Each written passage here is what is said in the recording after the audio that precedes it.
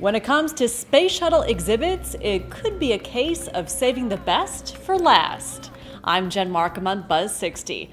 Around a year after Space Shuttles Enterprise, Endeavour, and Discovery made their debuts at their respective museums in New York, California, and Virginia, the Space Shuttle Atlantis exhibit is set to open in Cape Canaveral, Florida, promising an astronaut's perspective of the shuttle. That's because Atlantis is raised 30 feet in the air and angled about 43 degrees to one side, giving visitors the same view of the shuttle astronauts had when they were spacewalking or on the International Space Station. The exhibit also includes a full-size replica of the external fuel tank and twin rocket boosters and a mock-up of the Hubble Space Telescope. And even though visitors won't actually be able to walk in or on Atlantis, the $100 million exhibition will include plenty of interactive exhibits to experience the shuttle's innards virtually.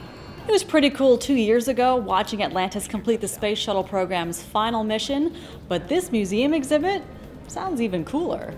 Buzz 60. Now you know, pass it on.